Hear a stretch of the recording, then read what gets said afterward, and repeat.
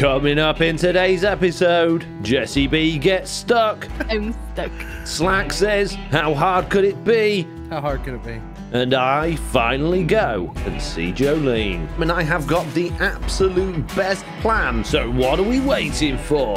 Hello and welcome back to another Minecraft Let's Play video by me, FoxyNoTail, here on the truly Bedrock survival server. Today, Slack, Jessie and I are going to be building an overworld-only Guardian farm, but before that, let's have a look at a few things I've been doing since the last video. As we passed day 4000 on the server, I took it upon myself to do some community service, this time at the bottom of the lake, digging out the area and shaping the natural terrain towards the center under the tower. My plan is to get to decorating under the water with moss and a variety of mossy blocks, but in order to do that, I'm going to need lots of, well, moss. Fortunately, it was stream weekend last weekend, and during my slot, I designed and built a couple of farms, the first being a moss block generator and the second being a bone meal farm, but not one you might be familiar with. This one uses red nylium and bone meal to actually give more bone meal back than you put in it. Basically, the nylium produces nether mushrooms, roots and things, and when they're processed through composters, they end up giving you back more compost than you put in, which is nice. This excess of bone meal can then be used to power the moss generator on the side of it, which is basically a stone generator next to a moss block with a dispenser that has some bone meal and a bit of water. Once I've got the moss blocks, they can then be combined with other blocks such as cobblestone in order to make mossy cobblestone and its variants, which means then I can work under the lake. Finally, after stream day, I emptied out the overflowing furnace chest, collecting a total of 8 shulkers of fish that I really don't want all that much. What I do want, however, is sea lanterns. Lots and lots of sea lanterns, which conveniently brings us to today's video.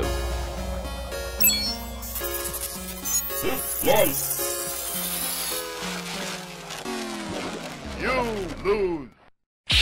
I love this. What are you, a squid? You're a squid. You're drowned. G'day, mate. Nice to meet you. I hear you're going fishing for the spiky fish. I can help with it. Not a problem. That's the plan today. That's the plan. Yep. Going to go build a farm, are you? Nice. Yeah. We've got the Jessie with us again today. Yeah. You got any jobs, mate? Probably all kinds of them today. So should we go? Should we go see where we're going to work today? Yes. Right on, brother. So we flew over to the ocean monument that Slack and I had raided previously. It's the one where we've got our drowned farm below, and we started to dig out the ice. Slack pointed out this was a very bad location to make a Guardian farm because ice will form around any solid blocks at the surface layer of the water. Don't worry, Slack, I said, I've got a plan, and proceeded to build a large platform of glass in the sky, praying and hoping without doing any testing that glass would prevent ice from forming, because ice generally only forms if there's no blocks above it. I hope this works. Otherwise I'm going to be really sad, Probably won't. Yeah, I would have maybe done a test area first. Listen to her being all smart. But I didn't do a test area. We just cracked on building things and mining things while recording a time lapse.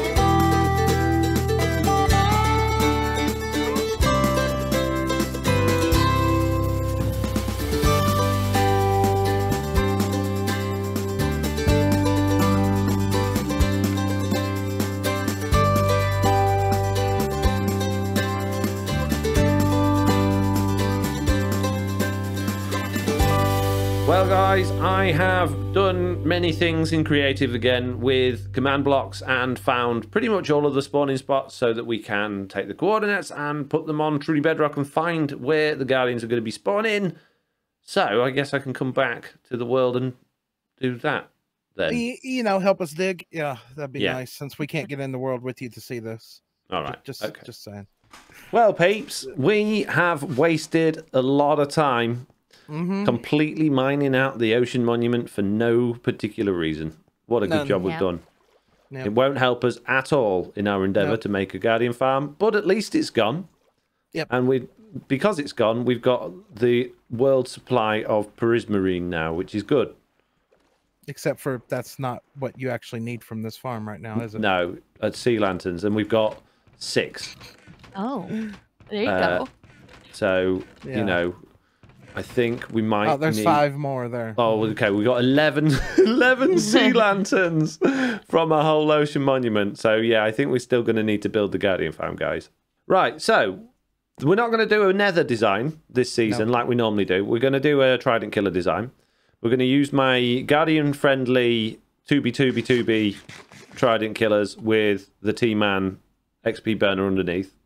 But to make life easy for ourselves for now, we're only going to concentrate on the middle 9 platforms. So we don't have to do all 25, right? Okay, yeah, that makes sense. That makes sense. I'm fine with that, yeah. So with high hopes and big dreams, it was time to get cracking. We probably should have had a bit more of a plan than just 9 trident killers, but we'll get to that a bit later. For now, I made a sample trident killer on the side of the area so JESSIIE and Slack could see what we needed to build for each one. And JESSIIE was extremely impressed. That's really big for for having that many in such a close space, isn't that? Well, they're not very close. It is big compared to a normal trident killer, but because the thingies hop about, if you've only got 1 piston on each side, they tend to jump out a bit, I've found, personally. That makes sense. Okay, with JESSIIE being maybe not so impressed over the size of it, I tried to make it a little bit smaller, which didn't go well. Look, it works as intended. Does it now? Are you sure? Yeah, it needs to be the bigger one, I think. Okay, so now we need to build that 9 times over there. Yeah. So going back to the giant trident killer, JESSIIE thought she'd try it on for size and make sure it was a good one, which it was, because then she couldn't get out, which was good, because it means it worked. Did we make a JESSIIE trap?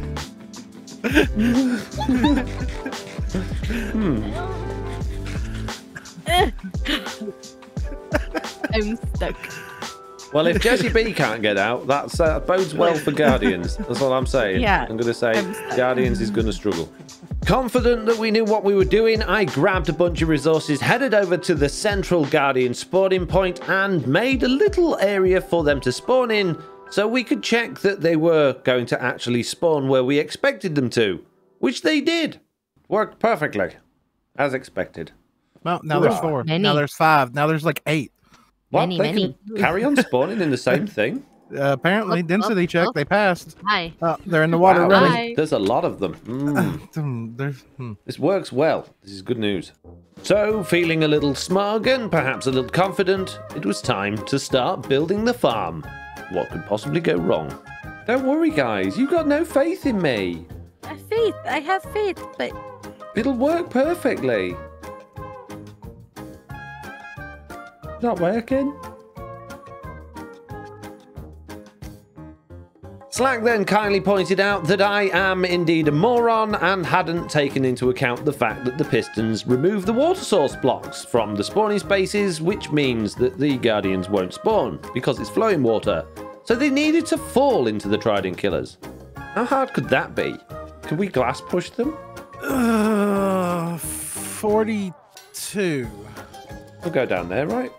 I think they will. Why? I don't know. Let's go fly up and find out. There we go. Oh, look at them falling down the hole. They're not falling down the hole. There's a lot of them though.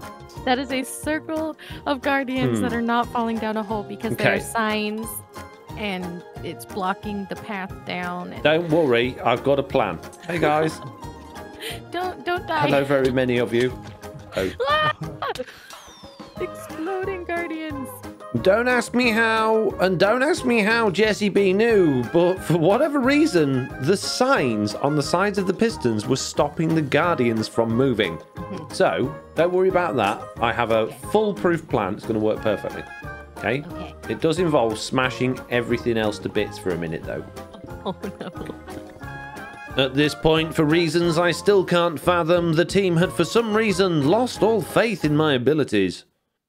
Well, you got a sign there. It can't. I know. I'm putting it there on purpose. Shush. Don't you shush me in that tone of voice, young man. I know exactly what I'm doing. I'm expert level 99 no-tail here. Know exactly what I'm doing. Okay, I'm just going to watch and drink my coffee then. Good. You just watch and drink your coffee and watch the expert at work. Yes. Jessie, you got your coffee? Yep. Okay. Now, this is definitely 100% going to work. Watch them spawn and then fall down a hole. Waiting. No, there you go. No, now they'll fall down the hole. All it. No. How are they not falling down the hole? Oh my god, I hate them so much. When the signs are on the side of them, they don't go down. They fall through the signs when the signs are below them. But when they're on the side, that's so dumb. Yeah. So you're saying I can't use signs, Jessie? That's what you're saying? Yes. If only there was something else out there that worked like a sign with water that we could use. Like a button. Well, that seems too simple. So if I put slabs in that there, they can't spawn in that. Put signs underneath the flowing water and in front of it. On the other wall. What, there? That's better. And now they should fall down, yeah. Oh, maybe not. Yeah, It was a bad idea. This will work perfectly this time. I know it. I feel it in my butt. Why? Yeah, you're touching water. Let me out!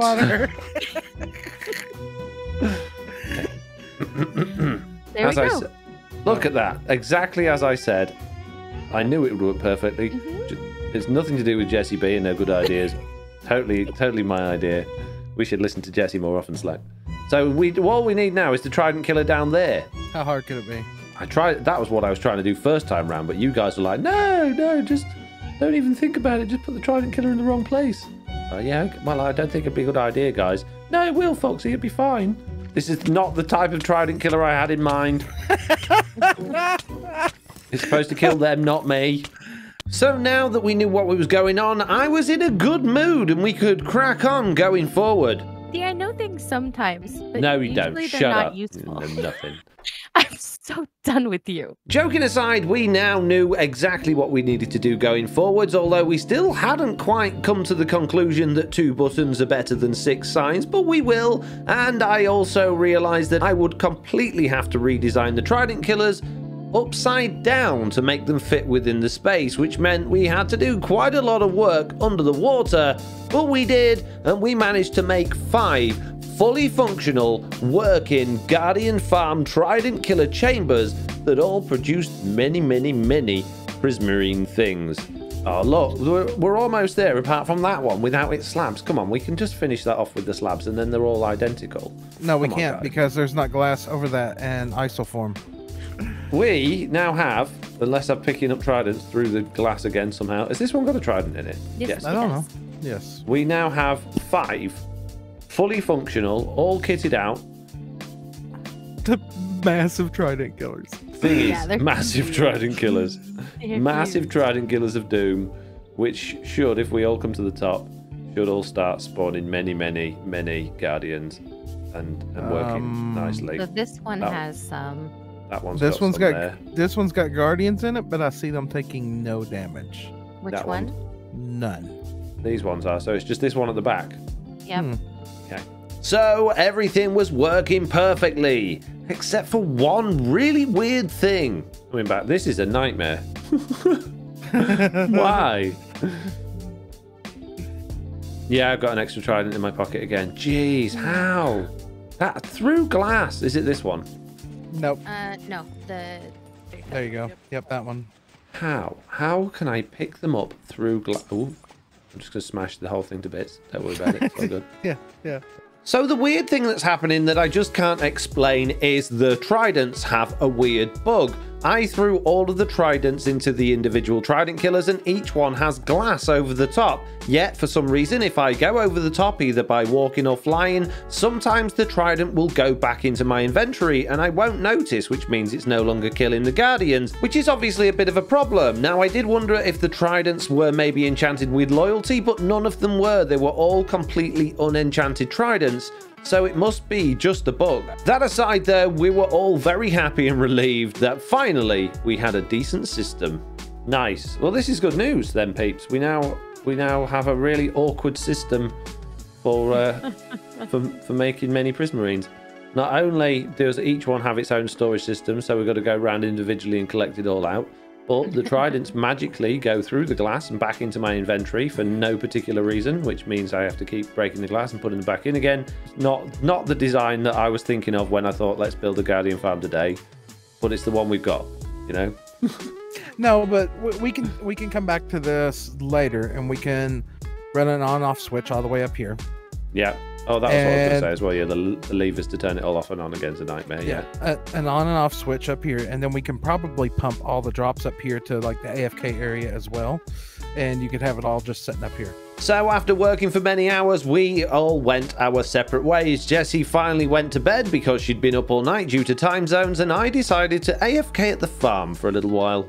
Well, it has been a little while since I went AFK. Slack and Jessie are no longer with me. In fact, it has been well over an hour, so we should have a reasonable amount on here, although I don't think I've actually been holding the looting sword, so I'm not 100% sure. Also, this is Jessie's sword, and she's not here, so I've kind of stolen it, I think. Looking inside here, what have we got?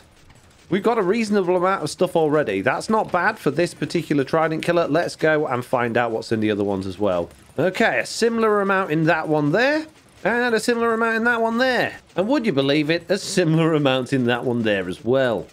There's a bit of a theme going on here. Right, the last one, is there a similar amount in here as well? There is.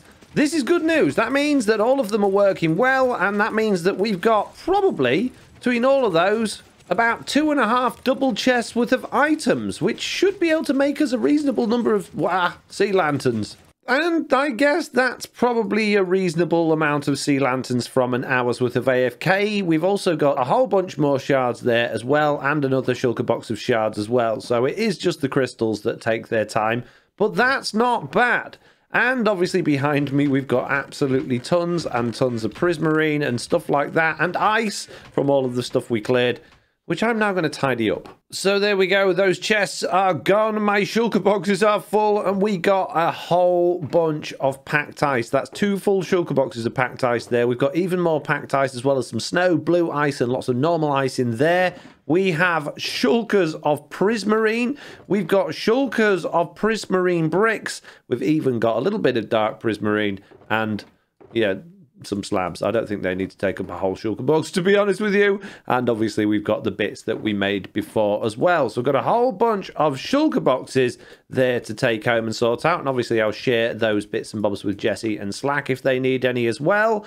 And speaking of sorting things out, there is still one thing I've been promising to sort out for a long time, and obviously that is to go and rescue Jolene. Let's do this. But not before I've gone home and sorted all of this stuff out. And also, just before I do go home and sort those things out, there's one more thing I want to say about this area. Right below here, literally right below here, is the entrance we've got to the underground industrial area we've been working on. I say it's the entrance. It's basically down there behind those blocks. So very, very soon, I would very much like to come over here and link all of this together and make it easy to come up and down to. But now it is 100% time to go and take all of these things home, and then after I've done that, go and rescue Jolene. Yes, Minnie.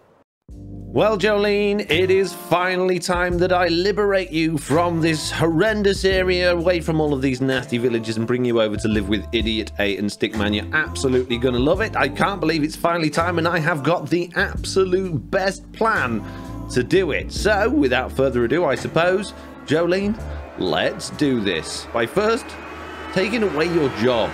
There we go. What? Okay. What? Oh my. Huh. That was weird. Yeah. What's going on?